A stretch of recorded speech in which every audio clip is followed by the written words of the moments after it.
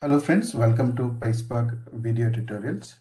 In this ongoing continuous real-time scenario videos, today I'm going to cover one of the real-time scenario is how to read or how to handle complex JSON files.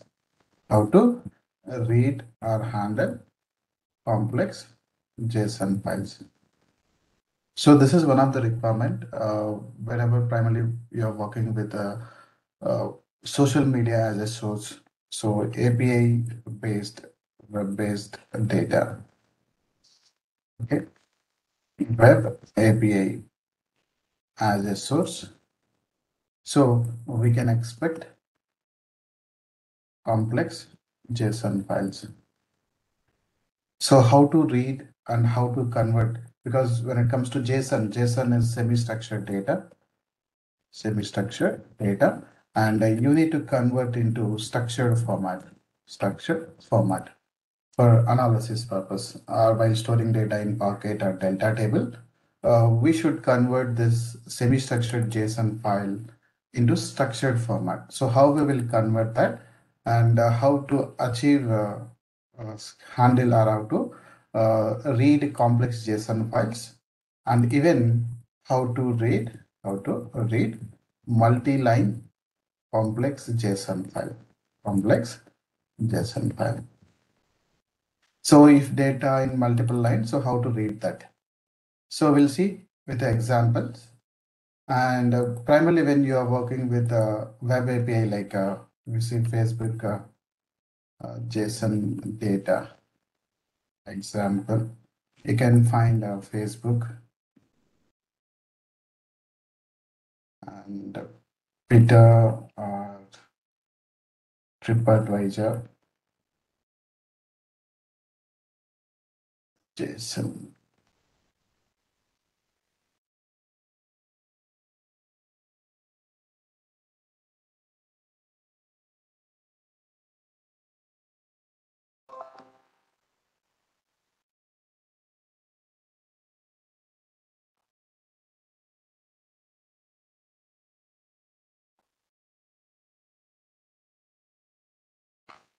Just I'm going to show you sample files here.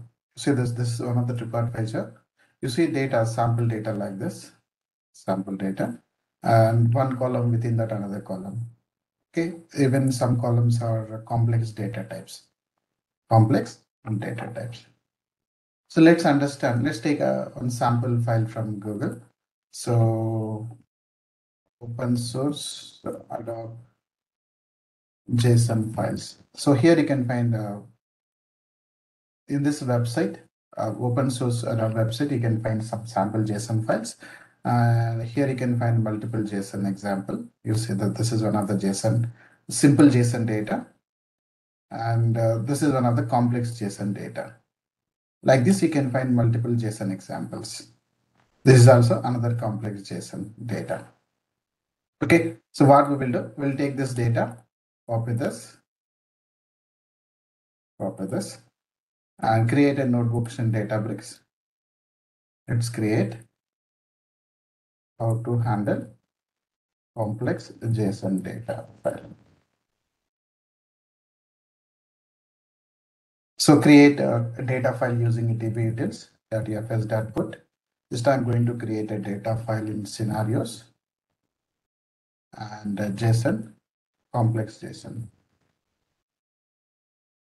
dot JSON, and create this file. Yeah. So this is the data file. Whatever I copied, just I'm creating as it is, and overwrite if file already is available. And if you look at this, this row is started here, ending here. You see this, okay? And this row is started here, ending here. So these kind of data files, we'll call it as multi-line JSON files. Let's create a data frame using a Spark read API, spark.read.json, and provide the path. And I will show you that. So whenever you go with the by default, it will read as corrupt record. So why? Because this data is in multiple lines, So here if you look at this multiple lines, then how to read multi-line JSON file? So we need to provide one option. Multi-line true.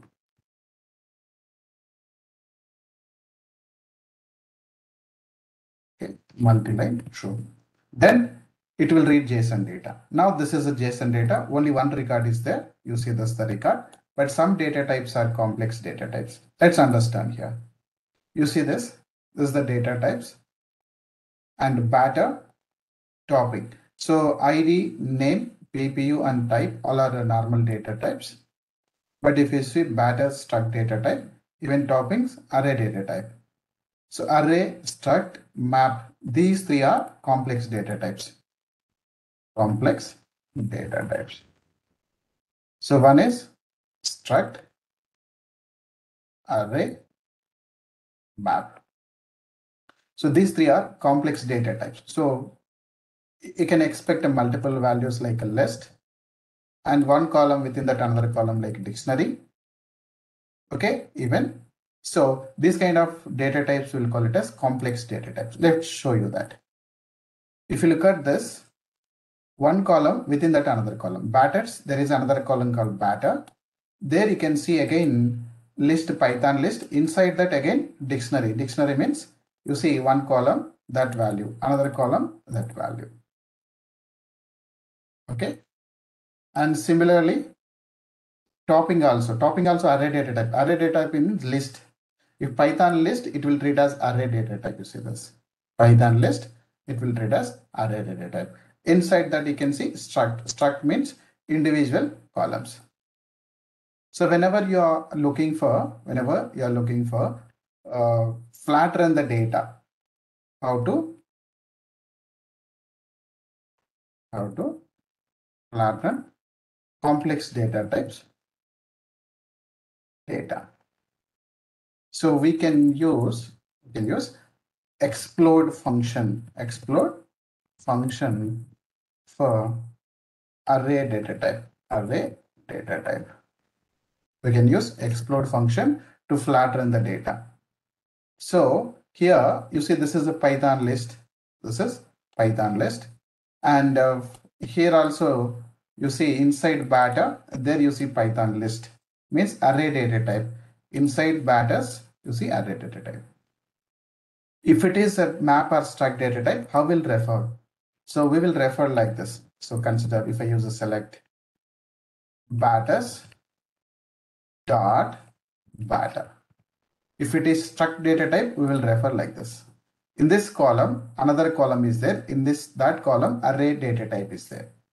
So struct is nested data type. Struct supports nested data type. Okay. And if it is array, just we need to use explode. Let's show you that. You see this. If you want to use, then you can use the explode.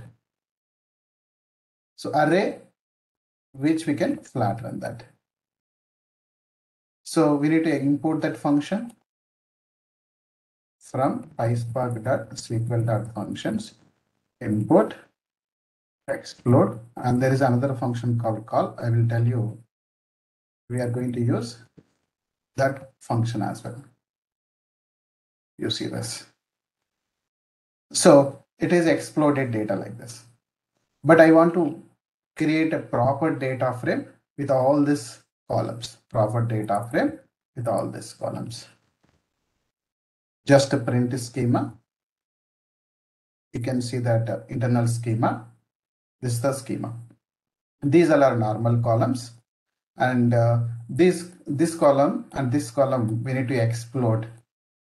This column is a complex data types. Array, then inside that struct. Here also struct, inside that array, then struct. You see this. So first we need to explode array, then we will see that. So what we can do, on top of this, we can create another column, final, using with column. We'll go with the first topics. Let's see this. This is one of the column. So I will explode. I'll explode using explode function. Then column name is topping. So I'll create a new column. Then you can see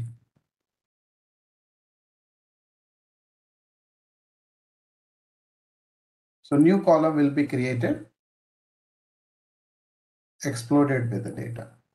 This is topping explode. There you can see ID and column.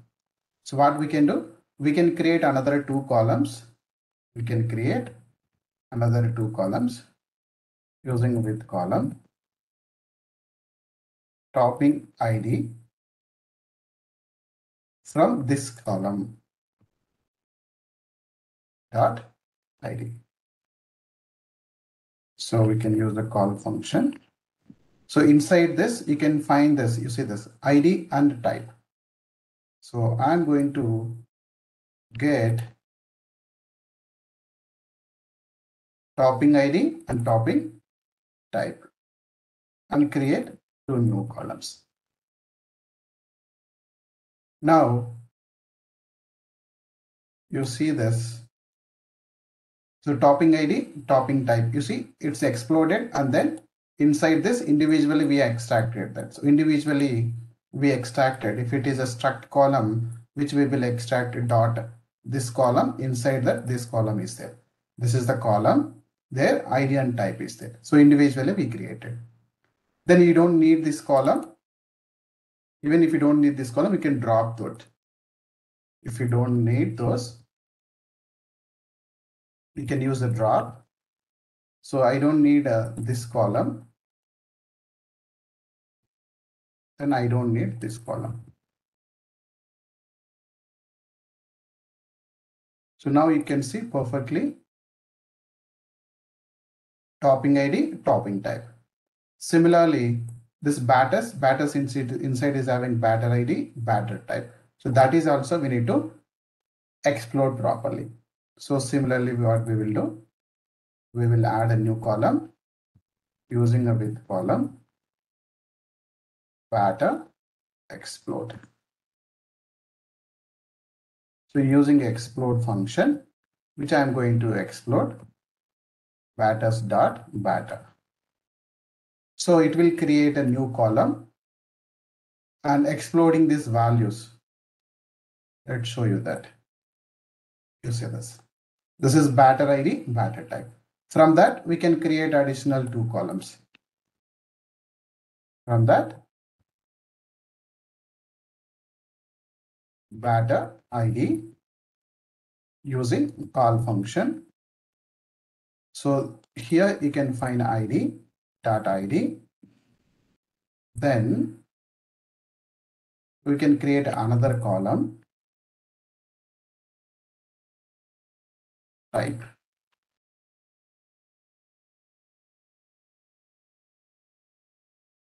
So now let's verify. You see batter ID, batter type is available. Now we can remove these two columns, which is exploded and this batters columns. Using a drop transformation, we can remove this and we can remove this. Now you can see the final data frame will be having flat run data, which is a 28 records. Actually, initially it is a single record. Then we exploded ID, name, PPU, type. These are normal data type. But we exported, or you can say we exploded our flat run topping and batter columns individually. Topping ID, topping type, batter ID, batter type. Actually, inside that data is like this. Batter, their batter ID, batter type. Topping, topping ID, topping type. So this is semi-structured data, which is a complex data types, which we flat run, and this is structured format. Structured format means all you can see integer, or you can say double and string data types. This is in tabular format, which is flat run data. So what we used here, we used the explode function for array data type. For struct data type, we extracted individual column like this. Struct is one of the data type which you can individually extract a columns if you have a nested columns like this. Array data type, we can use explode function. So this way which we can handle complex JSON data in Pyspark. So next video, what we will do, we can see this is manually, like I have created manually. If you have a huge number of columns, if you want to create dynamically, what we can do, we can go with the using a function and using this explode function, which we can dynamically create columns and remove these columns. It's the dynamic option. These are static. So manually we added a column, we removed a column. But instead of that, if you have a number of nested columns, so if you want to do dynamically, we can go with another approach that we will see in another video. If you're not subscribed, please subscribe my channel. Thank you for watching my videos. See you in another video. Have a good day.